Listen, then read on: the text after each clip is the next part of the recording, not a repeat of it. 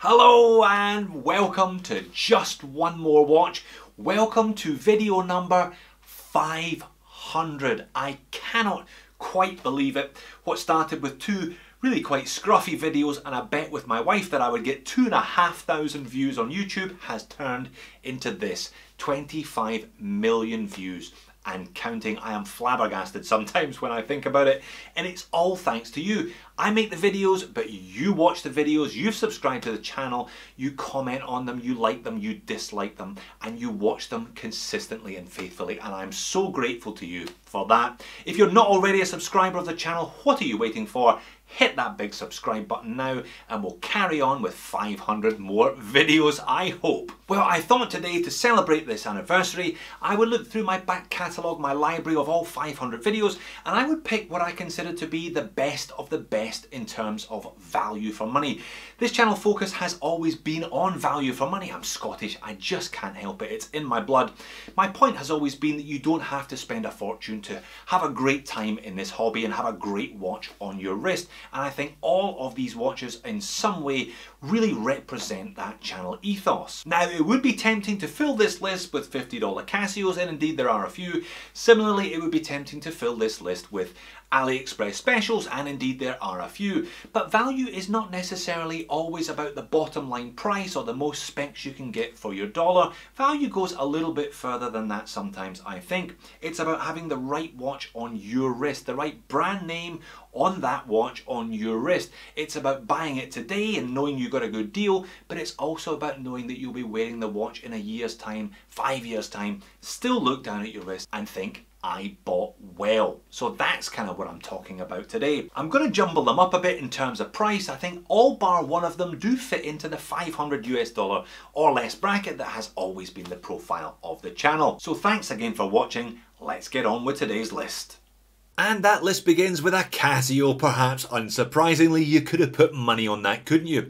I'm going to start with the cheapest, work my way to the most expensive, jumble up the middle. I'll leave links to all of these in the description of the video. Use them as your starting point. Obviously, do your own research. Find the best prices for you for your local market, your local currency. So this is the Casio W217H.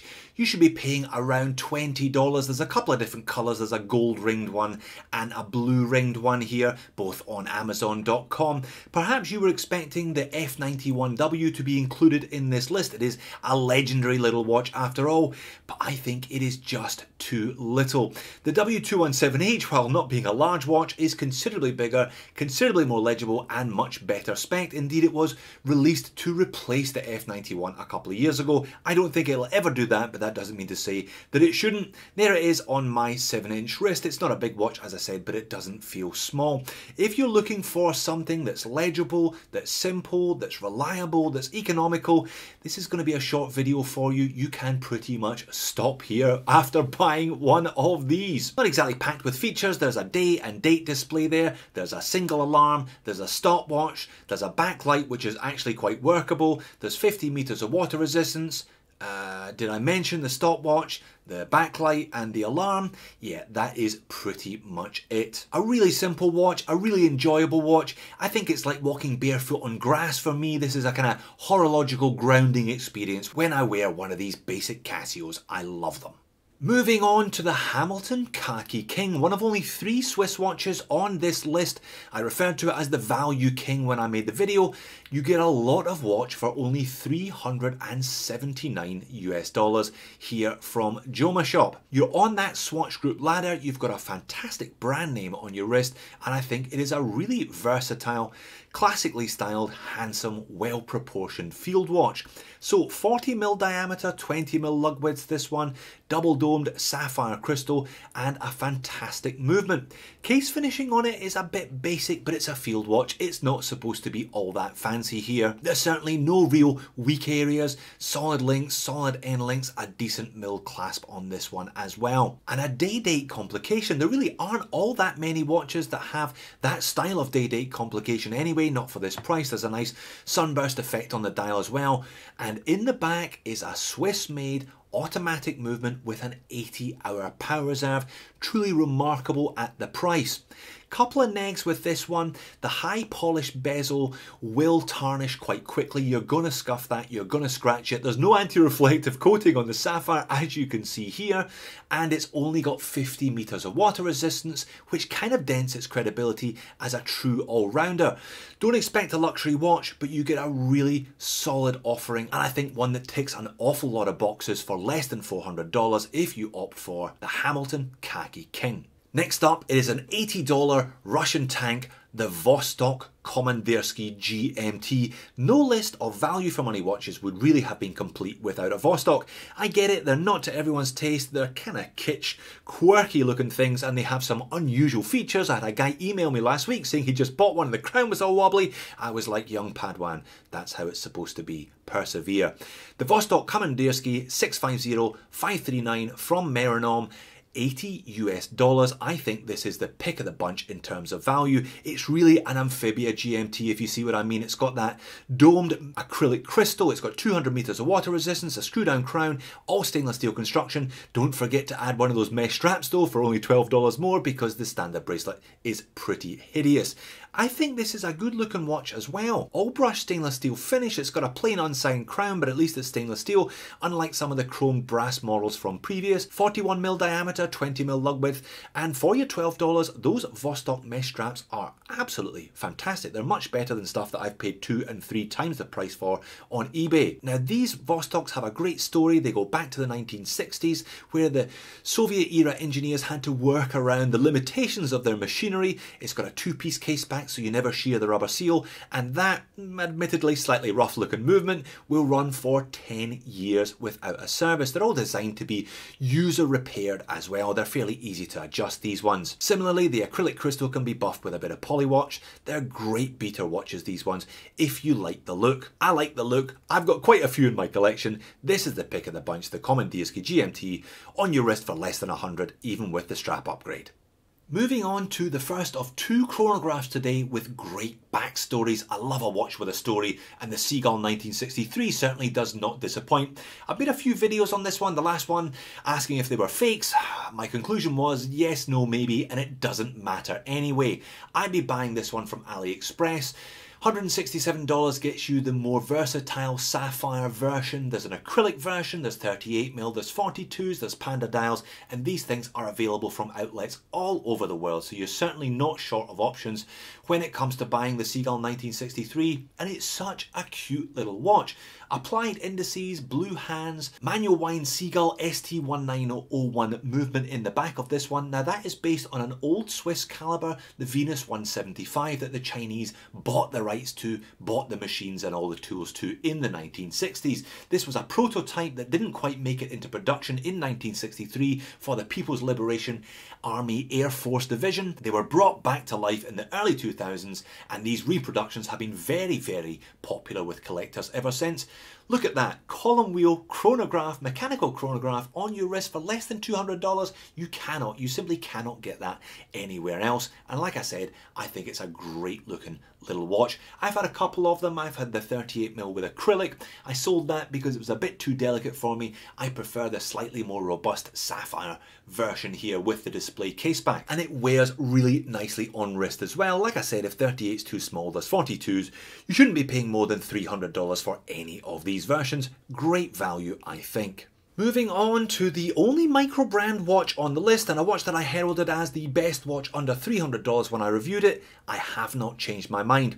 Now, I review a lot of micro brand watches and they offer outstanding value in a lot of cases, but there's no point me telling you how good the Phoebus Eagle Ray GMT is, or the Richard Legrand Odyssey 2 is, or the Zelos Swordfish is, because they're all unavailable. Micro brands tend to do short runs. That's great for exclusivity, but it doesn't really make them all that great for me to add to the list today. Now, Helms you can sort of buy. They make them in small batches. Send them an email, wait patiently, and you will be rewarded by one of the best watches that you can pick up at any price, and certainly the most fantastic watches that I've looked at for under 300. 3 to choose from: the Kuraburi, the Komodo and the Vanuatu. Take your pick, they're all fantastic. This is the Kuraburi. It's an out and out dive watch with a crown down there at the fore. Amazing loom on this one, domed sapphire, sapphire bezel insert, and one of the best made bracelets you'll find on a watch at the price. The Komodo is the, in inverted commas, smaller one at 40mm, but they're all big chunky watches on wrist here. Be under no illusions, 200 grams plus, all powered by a pretty basic Seiko NH35 movement, but don't let that worry you. My pick is the Vanuatu. I think it is an absolutely stunning looking watch. A tool diver, real no nonsense, all about the legibility. Flat sapphire crystal on this one. You get a date complication colour match down there at 6 o'clock, and you get heaps for your money with these helms. They're all ISO certified. They're individually pressure tested by the owner of the company. He hand signs a little card for you. The accessories are well priced. I cannot overstate the value available on one of these helms. Be patient, get in line, get one on your wrist. They're amazing. Casio number 2, a genuine classic and the ultimate beater watch, as it says on the thumbnail. I don't use the word beater all that often. I think it's a bit disparaging, but this watch was actually designed to be beaten. You can still pick them up for less than $50 US, but like a lot of these watches, the prices have crept up over the last few years. Now, as I said, I think this is genuinely a design classic. Here's the current watch. Here's the original G-Shock 5000 Square from 1983. It's almost indistinguishable. Here's the first of the 5600s from 1987. How many designs from the 80s are still as topical today, still look as good today? Not all that many, if I'm being honest. And it's the smallest of the G-Shocks, 43 and a bit mil in diameter and reasonably thick. But remember, these watches are made of resin. They're all quite lightweight as well. I'm not suggesting that you can rock this one with a suit, although I've seen it done on more than one occasion. It's a real weekend warrior, this one. Pretty basic module here, stopwatch, countdown timer, single alarm, and a decent light in the corner of the screen. You can see the day of the week, the date and the month on there as well, permanently. I think they wear quite comfortably. As I said, it's a reasonable size G without being ridiculous, but they don't weigh an awful lot. These resin bands are integrated, again helping protect the module, 200 meters of water resistance. Swap the battery out every 2 or 3 years and you can beat one of these to within an inch of its life. It loves it. That's what it was designed for. Next up, it is the legendary Seiko Sarb, a watch that I've been on a bit of a journey with myself, to be honest. I first got a hold of this cream dialed 035 model after they were discontinued, and I thought, yeah, it was okay, but I didn't see what all the hype was about necessarily. I then got a hold of the black dial 033 and I was like, oh okay, now I get it, now I understand it, and I had to buy one for myself. Hence the second video, my mea culpa, I was wrong about the Seiko Sarb. Now discontinued, yes, now for 2 years, and they are getting genuinely difficult to find these ones. I suggest that you have a look on eBay. There were tens of thousands of them made, so it's not like trying to find a micro where there were only 100 or 200 models made. You can still pick them up brand new for less than 600. I'd be trying to get one for a bit cheaper than that. Maybe a lightly used sample somewhere around $400 US. That's roughly what I paid, and I'm still a very happy man. I still think there's great value in these ones, even in the 400s. Hard to believe that they were in fact less than $300 new. I've gone on record as saying that if my wife needed a kidney or something, you get the idea, if I had to liquidate everything, I would not feel unhappy wearing one of these on my wrist for the rest of my days. It just has a little bit of the magic about it, this one. This was Seiko before they started turning the screw and reducing the value equation on a lot of their watches. Not perfect, the bracelet is ordinary at best. There's a bit of a gap between the clasp on my model, only 2 levels of micro adjust, but it is slightly smaller at 38.5 mil, it's slightly lighter, so I'm inclined to wear it looser than I normally would anyway. 6R15 movement in these is pretty good. It's got loom, it's got sapphire crystal. They make fantastic everyday watches, and there is a bit of magic about them. If you catch them in the right light, they look sensational. I've personally looked at Grand Seikos, but why would I spend all that extra money when I've got this in my collection, which is really pretty close to it. Great value watch, not quite as great as it was when they were readily available, but still highly recommended if you can pick one up, the Seiko Sarb. Chronograph number 2, and another watch with a fantastic backstory, as well as I think offering just sensational value for money. This one currently from JOMW shop, the Bulova Lunar Pilot, yours for a mere $339, and that is for the special edition version with 2 straps in with the package, and I think you get a great watch for your money. If your wrist is big enough, please check before purchase. The story goes with this one that this guy, Commander Dave Scott, in charge of one of the Apollo missions in the early 70s, he was just about to blast off when the dial popped off his Omega Speedmaster. He happened to have a Bulova in his back pocket, slapped it on his wrist. There's pictures of it on the moon on his wrist. Here is the watch in question, sold at auction for $1 million. Bulova realised there was an opportunity and re-released this model about 5 years ago. Now it's an ultra high frequency, ultra accurate quartz movement. Even that second hand down there at 6 ticks twice per second, so it kind of does a reasonable job of masquerading as an automatic, but at a fantastic price and with the accuracy and reliability that you only get from a quartz. I've got a 7-inch wrist for your reference. Doesn't look too bad from the overhead shot, but those long lug to lugs, 52mm lug to lugs, I found it just a bit too big for me. There you can see the sideways shot. It just doesn't curve in the way that I would have wished it to, but that's not to say that my father is not a very happy recipient of this watch. He wears it every day. He absolutely loves it. If you've got the wrist for it, I think those watches are sensational. Next up, it's a 2-for-1 deal on Pagani designs. I really couldn't have made this list without featuring at least one Pagani. They just offer outrageous specifications for the cash. Obviously they are just out and out clones of Rolex, so zero originality here, but the specs on offer are amazing. $75-ish, a little more for the chronograph for these ones. However, there is a sale on AliExpress just about every 20 minutes, so if you are prepared to bide your time, you should be able to pick these up for no more than $70 each. Now the Submariner style watch, the specs on this are outrageous. Ceramic bezel, sapphire crystal, usable cyclops, a little bit of lume, screw down crown, 100 meters of water resistance. It's made of stainless steel. It has a solid end link, solid link with screws, bracelet, a display case back, and a reasonable attempt at a Rolex style clasp mechanism. The only downer with this one is that it's 43mm in diameter. It's quite a bit bigger than the sub upon which it is based. Do bear in mind that your money is spread very, very thinly across all the components of these watches. I've had reluctant clasps, I've had dodgy spring bars, on occasional Paganis myself, so do remember that. If you get a good one though, there's nothing that can beat them for value. This one, the Daytona copy, it features a Seiko VK63 Mecha Quartz movement, again screw down crown, screw down pushers. They've now upgraded to 100 meters of water resistance. It's a good looking bracelet, sapphire crystal, ceramic bezel insert, and again that Rolex copy clasp. So zero originality, I grant you that. They are both just out and out Rolex clones, but if you're okay with that, definitely worth a look, purely based on the amazing specs for not a lot of money. Swiss made watch number 2, and one of my favourite ever thumbnails. It's the Glycine Combat Sub. I reckon you should be looking on eBay for these ones, automatic, new with tags, all day long for less than $350 US. I'd be opting for one of the models that are bracelet. There's so many to choose from. The golden eye, the gold bezel ones are also very, very popular. Sell very well used if you do decide to flip it at some point in the future.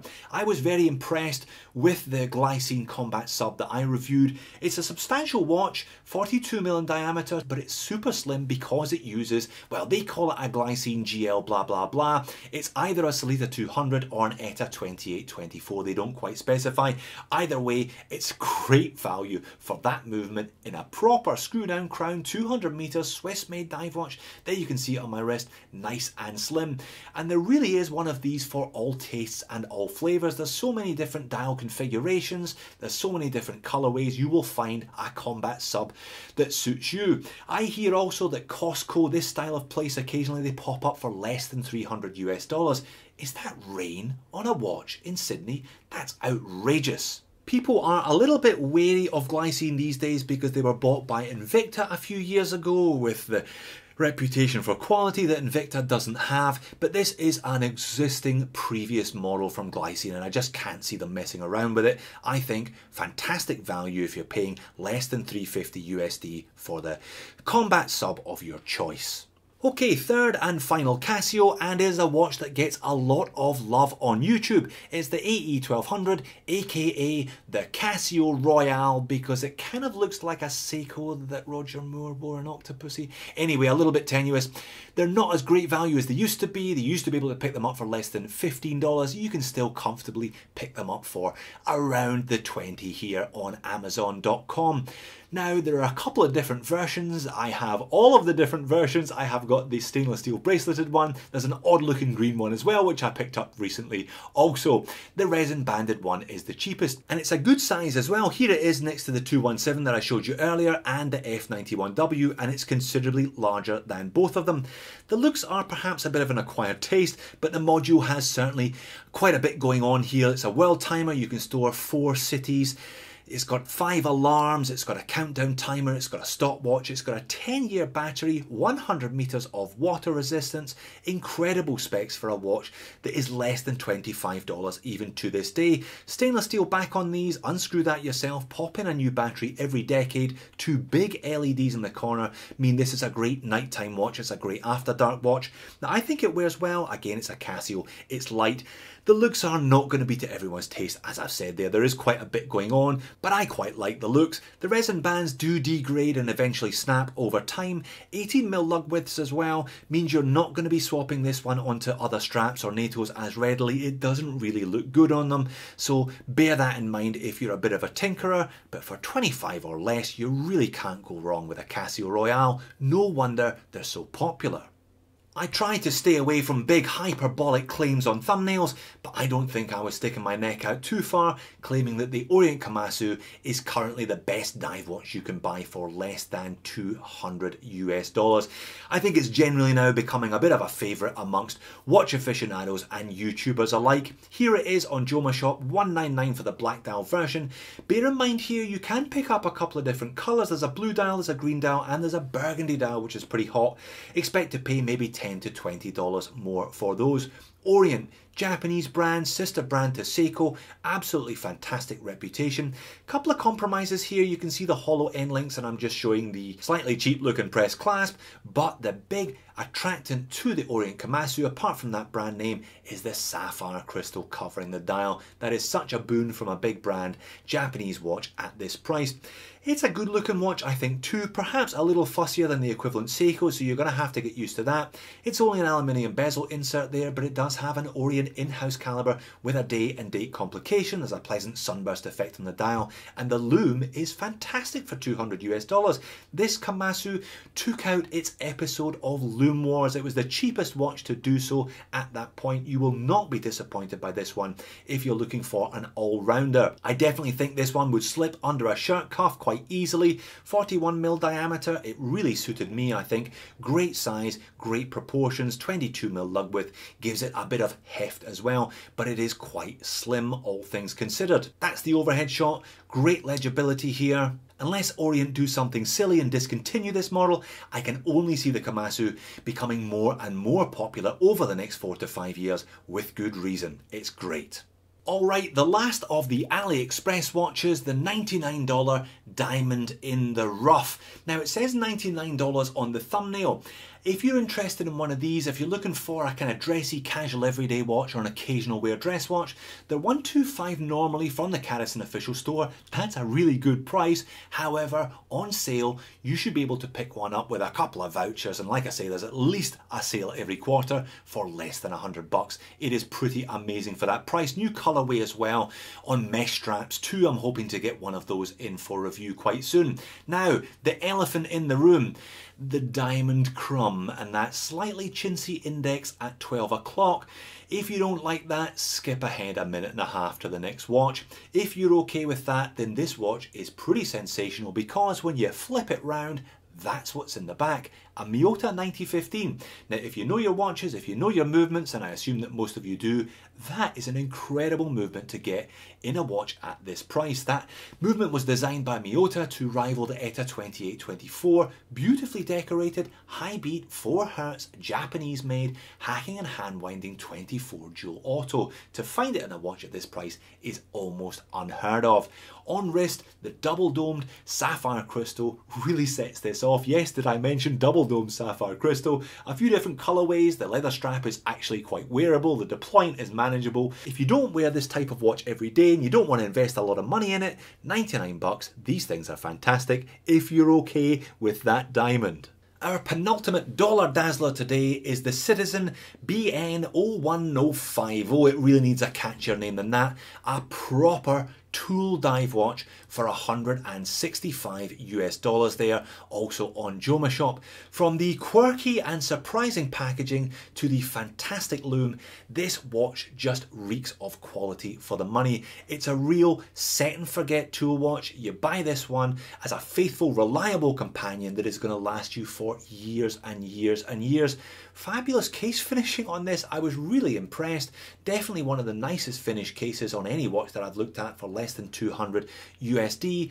Super legible, great size handset, nicely in proportion. They managed to squeeze a date complication down there at the 4 o'clock without making a complete hash of it.